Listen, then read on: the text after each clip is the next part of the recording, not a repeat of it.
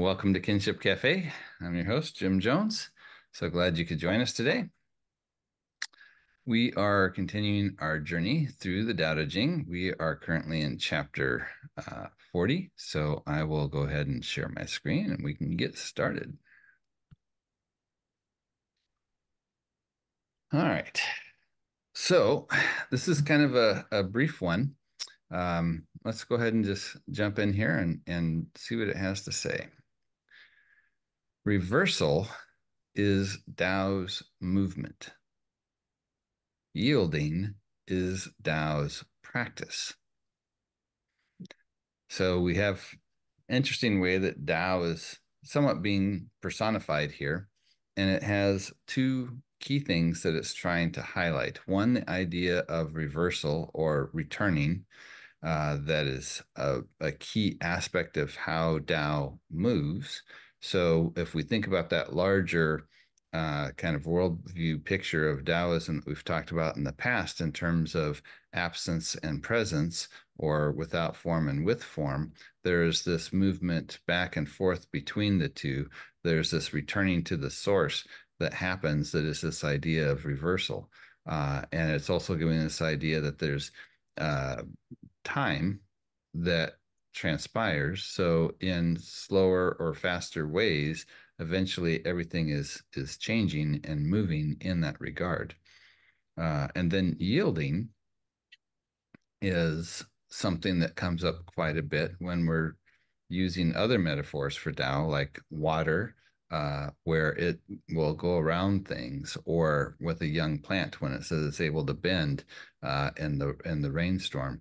And because of that, it's able to not be broken because it's able to be flexible. It's able to yield as a key attribute of the Tao. So this would be kind of the initial statement that's being made, some key aspects of Tao that are we're being reminded of. And then it concludes with all things originate from being. Now, being here is that word for presence. So, and all things is the 10,000 things. So the 10,000 things then originate from presence, that idea of form. But then it says being originates from non-being. And here's our other two concepts again. Presence originates from absence, or the without form. So very succinct, but it's bringing in some core concepts here. And I've had some meditations of myself on something like this. And this is maybe what a chapter that's very concise like this is trying to do, is giving us a starting point for some reflection. And before I share what my reflections are on this, did you guys have any thoughts or ideas about this? Or do you want me to go back to the first slide, or let me know? I feel this is very, Over your head? yeah, It, in what sense does it feel? like all the being originates from non-being. That specifically, that's like, what? What does that mean? So do you recall when we've had the discussions about presence and absence? Maybe I don't. So as kind of a refresher then, at a foundational like worldview perspective within Taoism is the idea that essentially everything is one thing.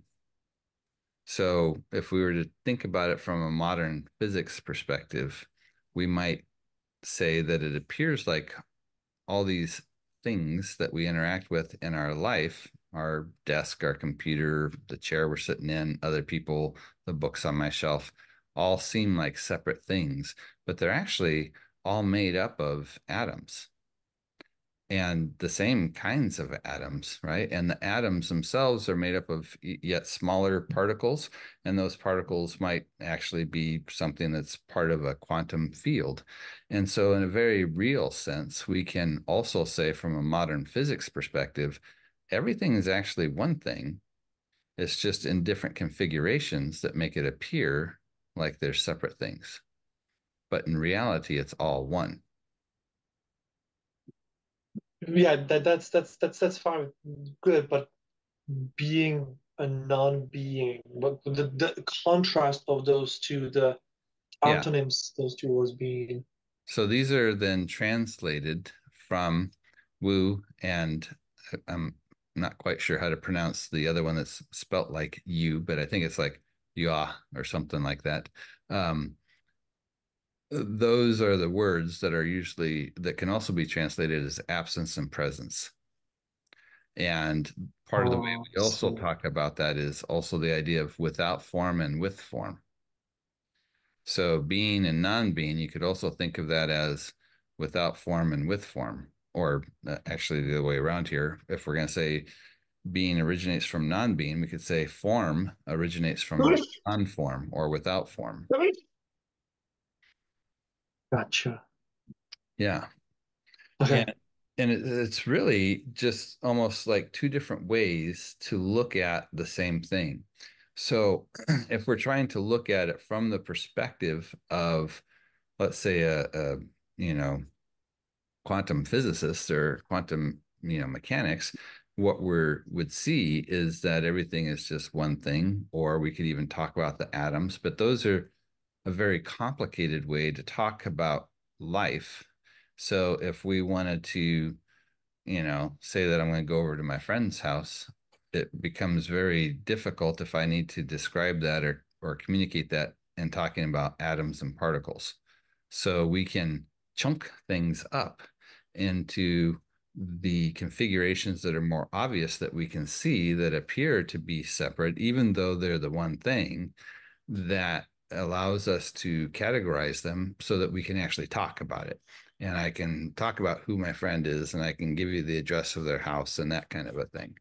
So that would be how they're looking at the distinction here is that because everything's actually one thing, all the things that we see, the 10,000 things, actually originate from what seems to us like without form or that absence. Gotcha. I noticed something went in the chat, but I can't read that. Is that something that I need to respond to? Was a bless you from Chaz That's to for my sneezing. Fern. Oh, Thanks, Jess. nice. All right. So, hopefully that kind of clears up a little bit of what was being discussed here. But in terms of the thoughts or implications of this, is there anything that comes to mind as you reflect on these ideas? And also the first two about the Tao being about this movement of returning, as well as the practice of yielding. I mean, if you were to not yield, and if you were to get into conflict a lot in this way, I would imagine it wouldn't be very practical and survivable for you as a theology.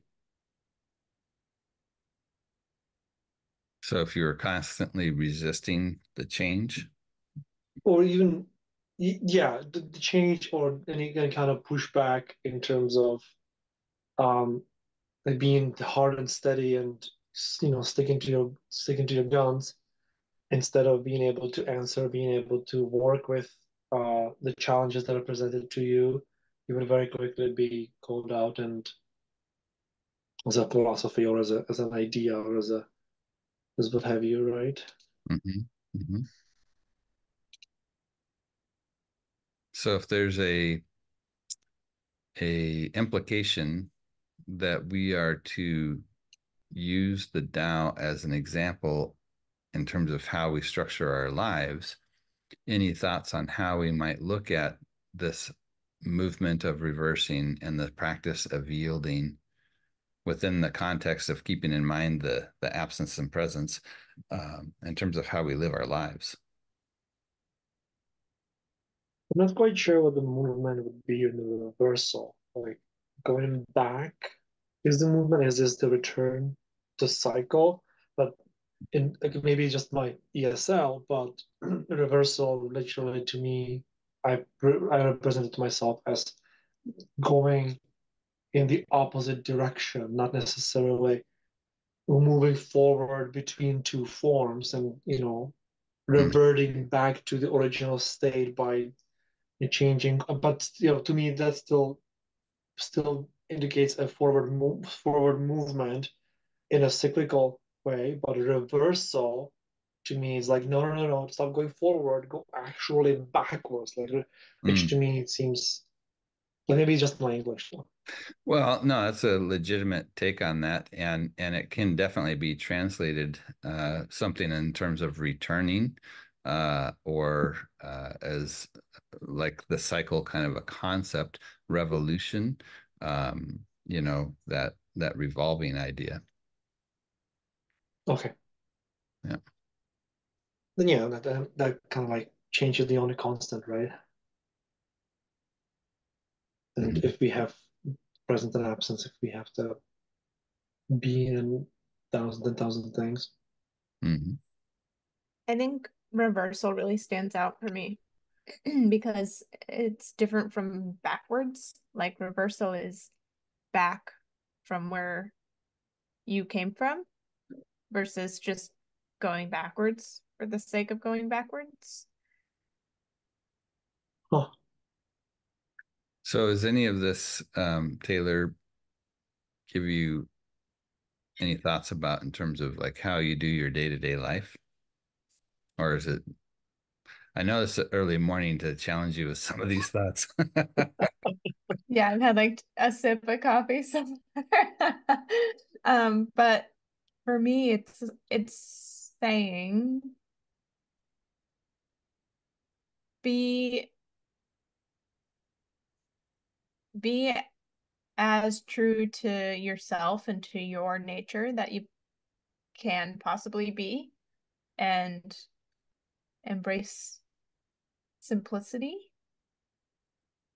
and be mindful of that. I don't know. That's kind of what I'm getting. Mm, To return to your simplest nature, I think. mm, got it. How about you, Chaz? Did you have any thoughts?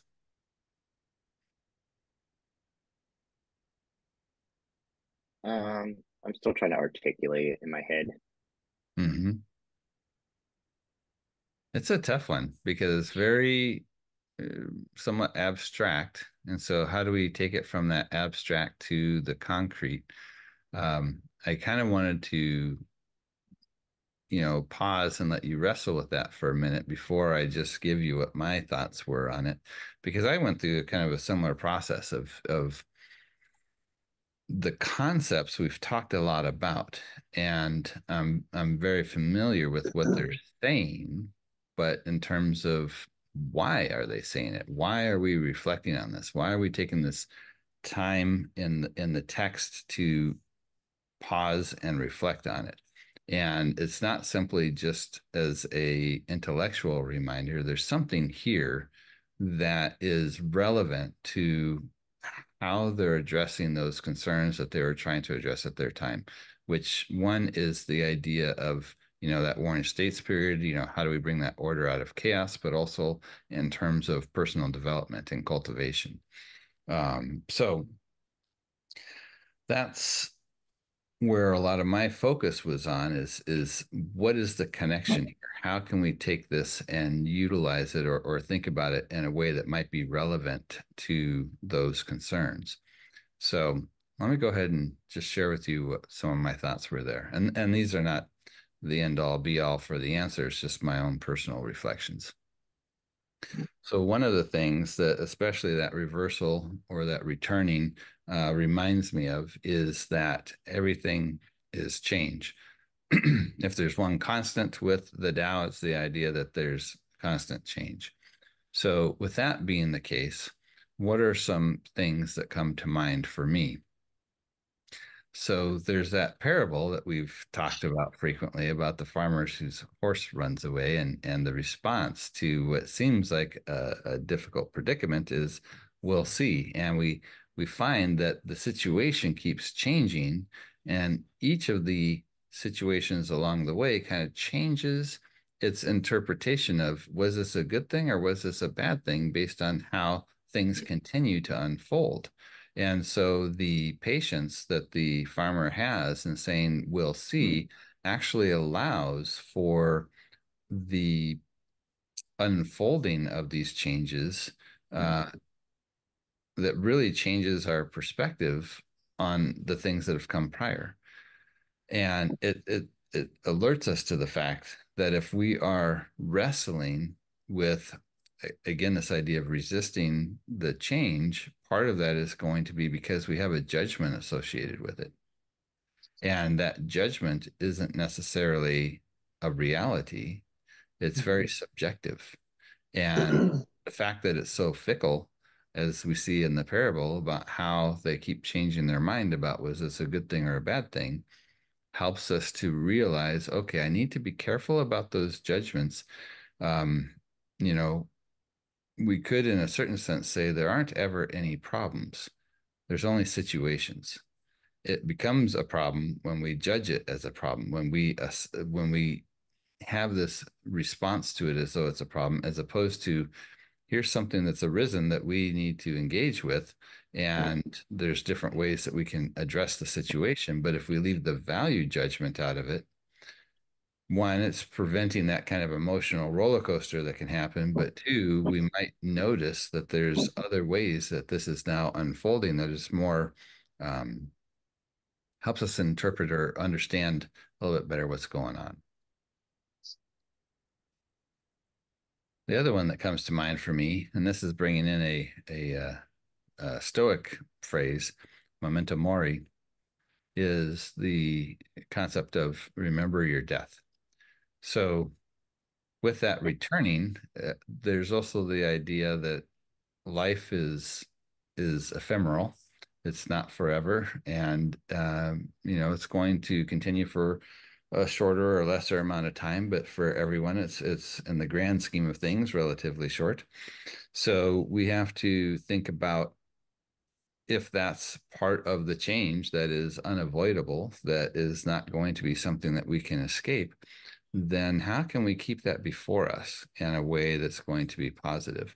And of course, for the Stoics, and I think we could see a similar thing for the Taoists, is to learn to appreciate the present moment, because it's not an eternity, right? There isn't an ongoing guarantee.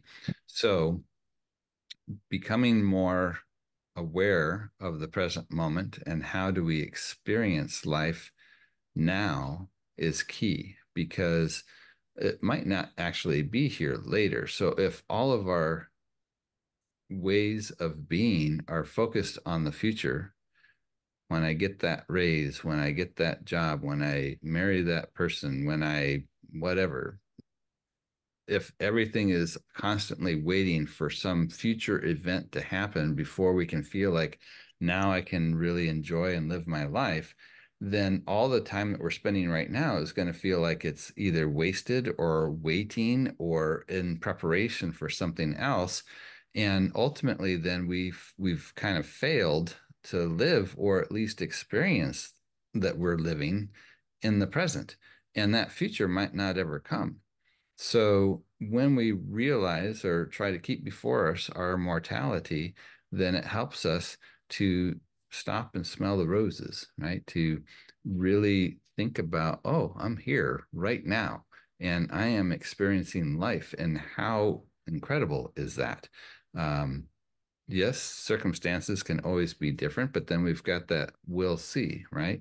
Um, if we are in some type of real crisis, like the folks that are suffering under, the wars and things that are happening in other parts of the world right now, it's very difficult to be anything other than present. When disaster strikes or an emergency situation happens, you are just by default in the present moment, and you have to be. And certainly there's um, a desire to get to something that's going to be safer and more conducive to, life, and that's becomes very urgent part of what you're doing.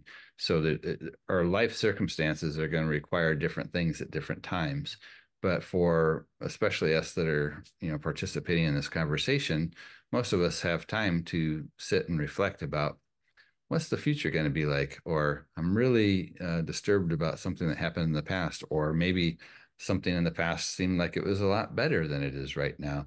And in both directions can really distract us from being able to experience the present moment. So this idea that things are constantly changing, that there is a return that is coming, helps us, if we embrace that, to be more fully present and to be less judgmental about what is occurring in our current life situation. Then the other thing is not to be surprised when things change. We can find ourselves rather upset if some significant life situation happens. And part of that's because we get very quickly comfortable to things and we like things to stay the same and not to change. So that we have to be on guard against, because it's an illusion. Nothing stays the same. Everything is going to change. So um, if we keep that before us, it'll help us, again, in terms of those emotional swings that are more extreme, to be more balanced in how we're experiencing life. If we try to remember, okay, this thing happened, this change happened, this should be not necessarily expected in the sense that we knew this specific change was going to happen, but we shouldn't be surprised when change of some kind happens.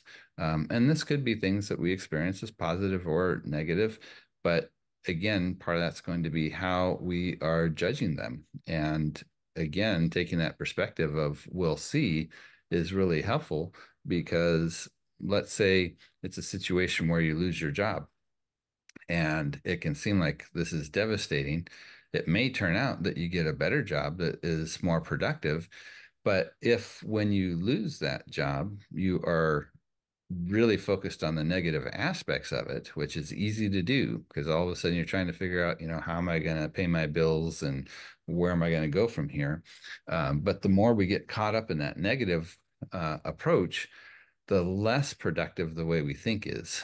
Fear has it's like a vice, a clamp on the mind that really stops it from focusing the way that it needs to be in more of a creative way when we need to be doing something like how do we explore new possibilities, or taking advantage of the opportunity for something like reinventing ourselves or trying out a new direction. And so this is where we want to limit those kinds of emotional extremes, not because emotions are bad, they're very important, but they can also really prevent us from being able to focus on what we need to do. So being aware of and really internalizing change is a constant. So I shouldn't be surprised when change happens. Will be things that really help us through those times of change. Before I go on to my next screen, any thoughts on these couple of reflections?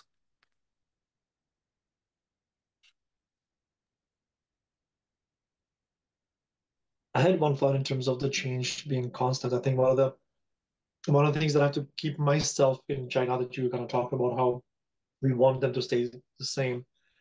I have been in a state of change for a very long time, constantly driving, moving towards a goal, and trying to, you know, be constantly changing. But my expectation is that the change is going to be in one directional, that everything's going to mostly work, or I'm gonna be the initiator of the change towards the direction that I want it to be.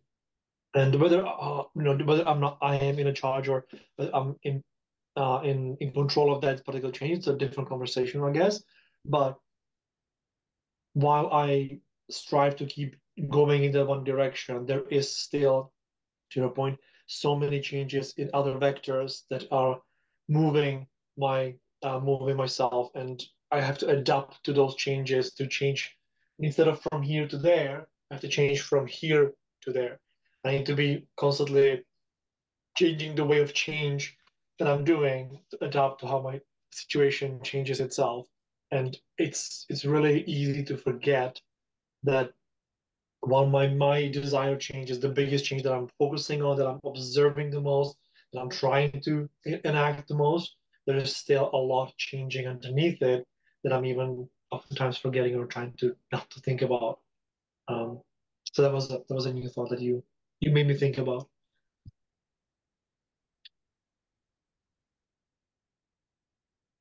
Anybody else have anything they want to share? Was this helpful? Some categories in relationship to this passage? Yeah, I think so.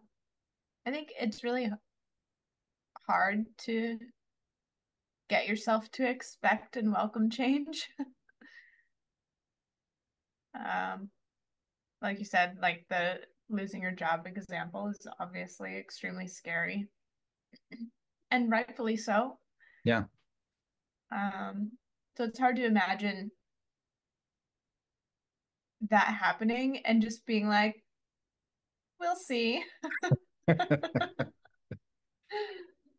Yeah, it's definitely not something that seems to come all that naturally, right? But part of that's because of the conditioning we have about a number of other things.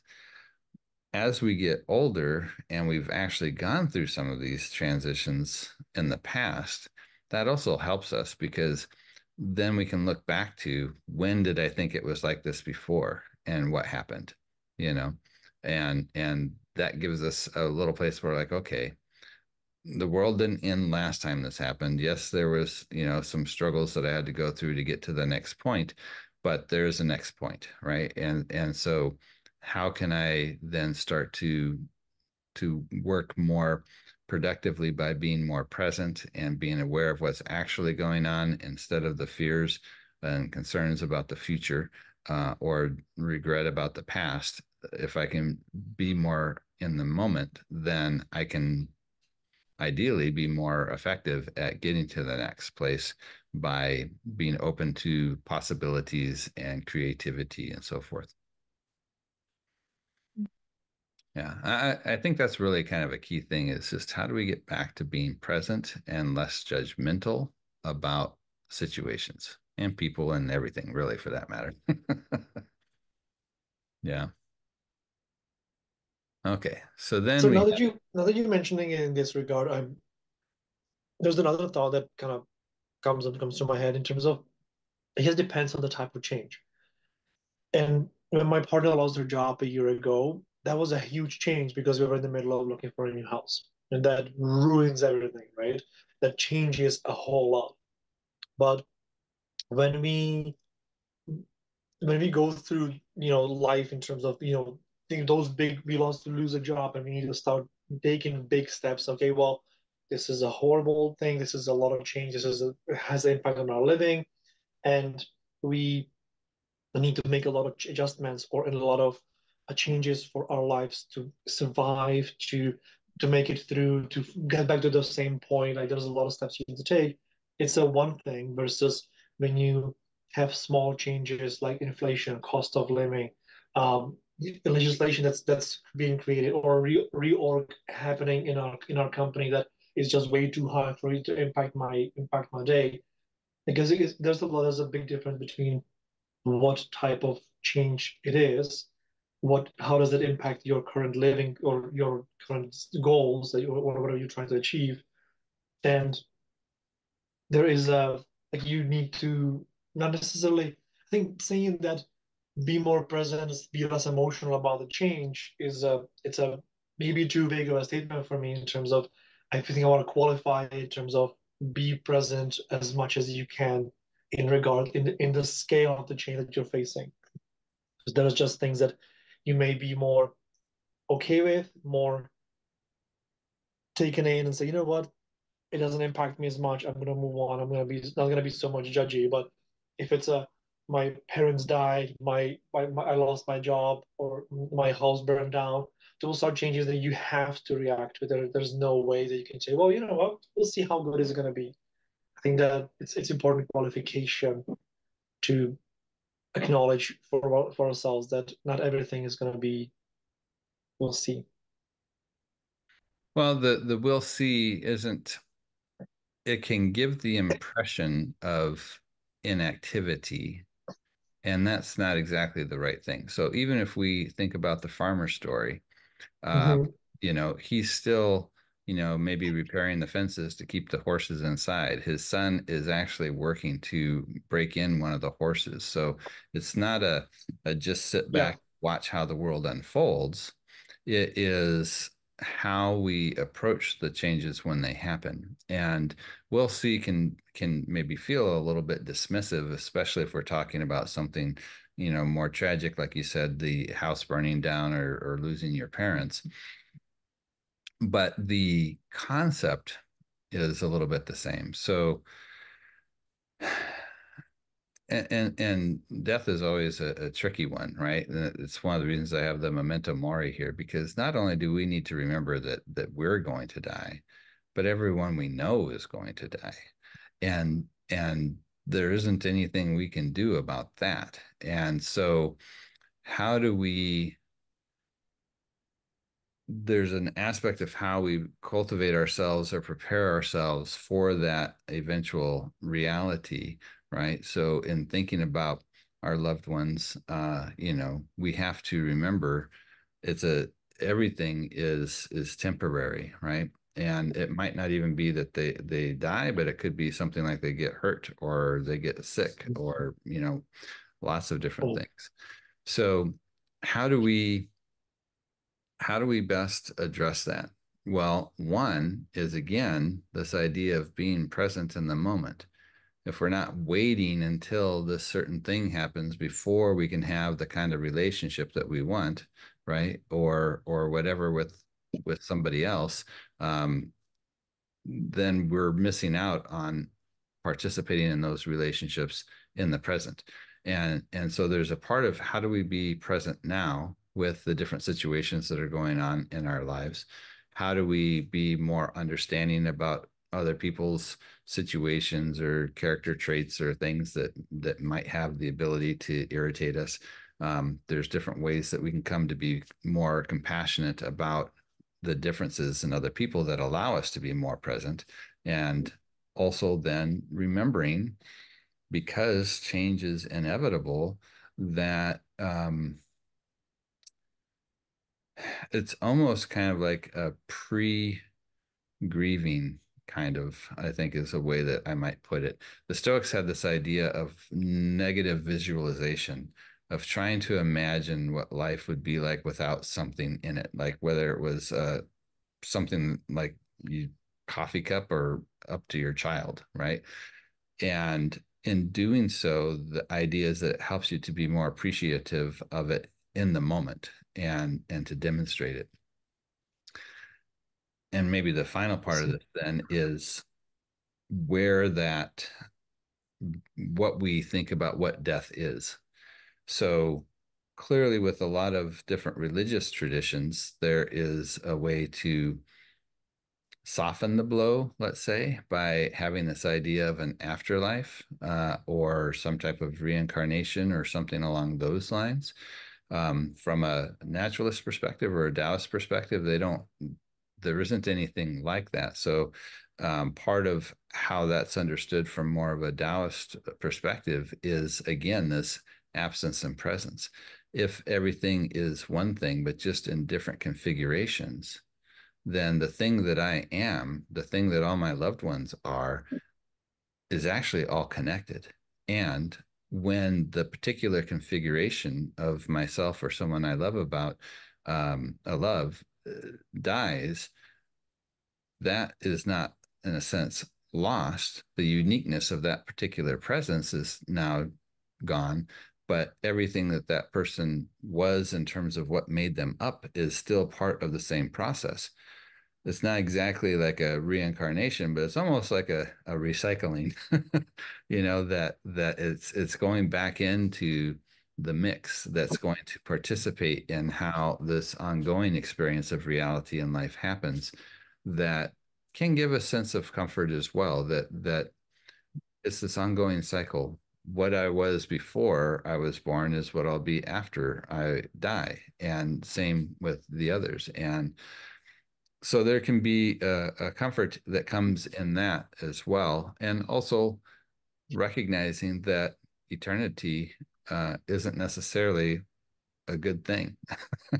When you start to think about what would happen to the way we look at life if we knew for certain that we would never die and we had countless years to live, um, it is almost as detrimental as recognizing that life is short, because nothing has any meaning at that point.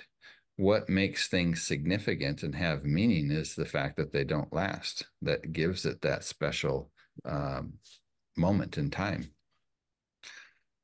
So there's a lot of different ways to kind of approach that, but Gotcha. all those things help in the sense of being present, being aware of what is actually there instead of my desires, or my shoulds, or my regrets, allows us to be more physically and emotionally present to essentially take advantage of the time. Gotcha. It's funny you mentioned the um we're gonna be how we were before. There was a time before we were here, and there's gonna be a time after, and it's probably gonna be the same. That's kind of how I make myself feel better about the inevitable, Like Yeah, I didn't know and I won't know. So it's gonna be okay. yeah, yeah, yeah. It's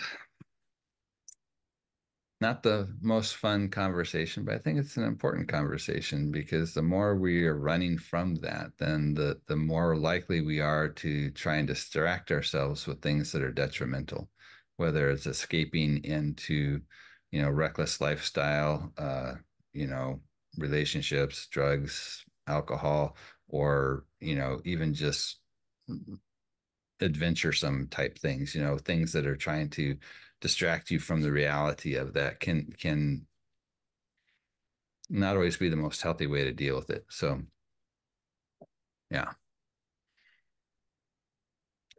All right. So then the final part, the yielding versus resisting.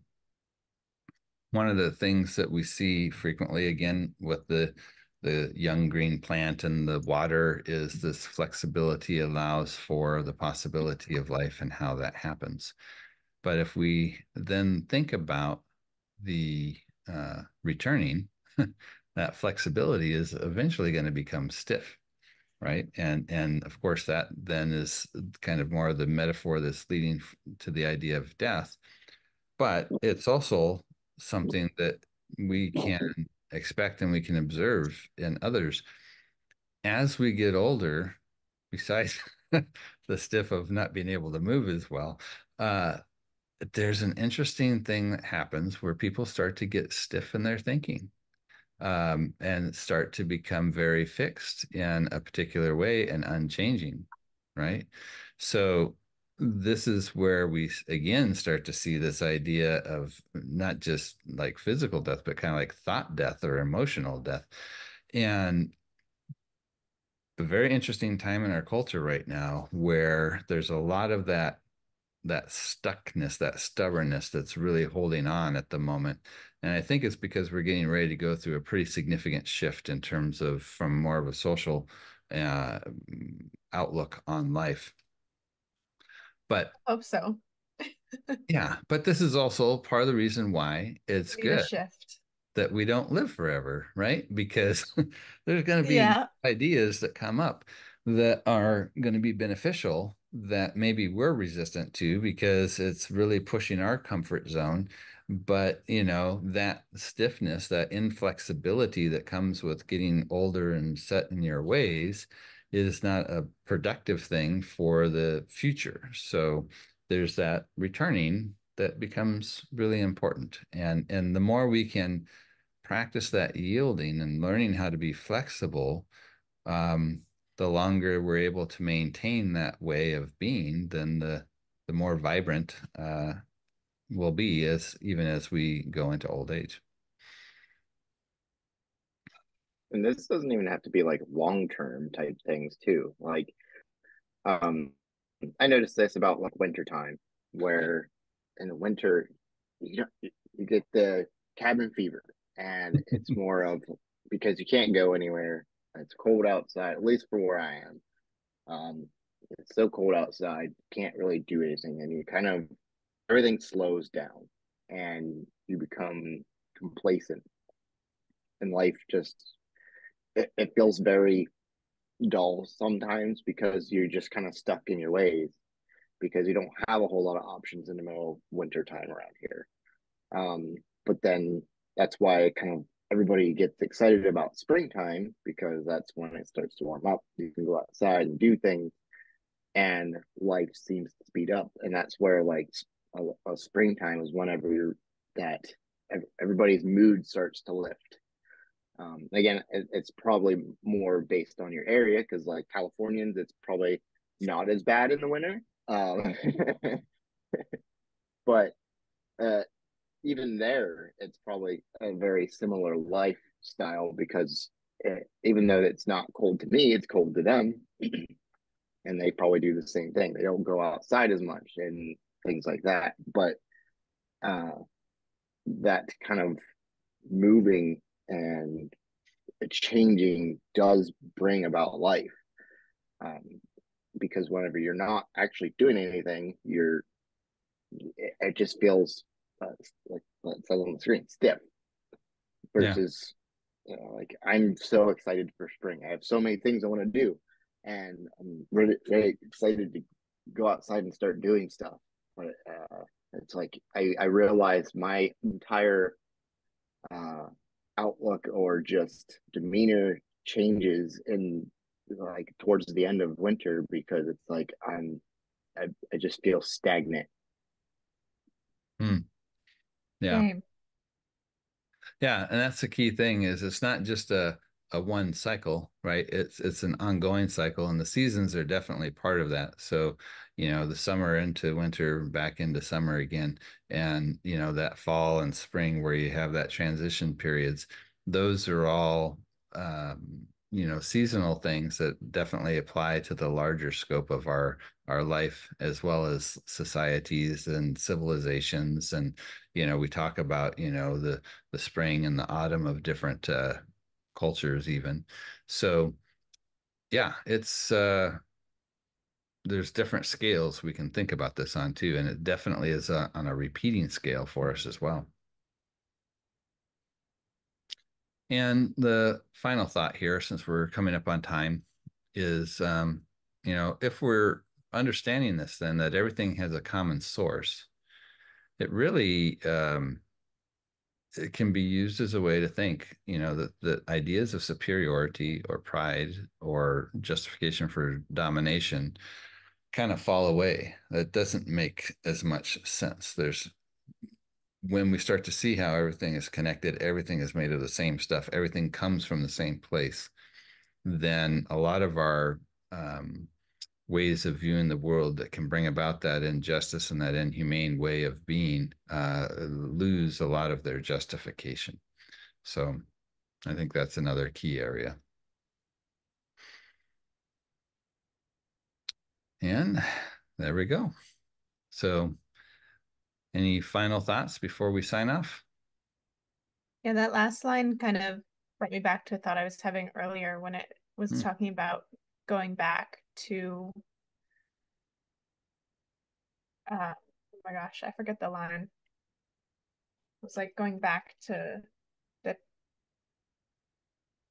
yeah, being arises from not being, or 10,000 things arise from being. So just like basically going back to your basics and just remembering you're part of that, and that so is everything else, and not getting a big head over anything because we all come from the same place and we all end up in the same place. Yeah, So exactly.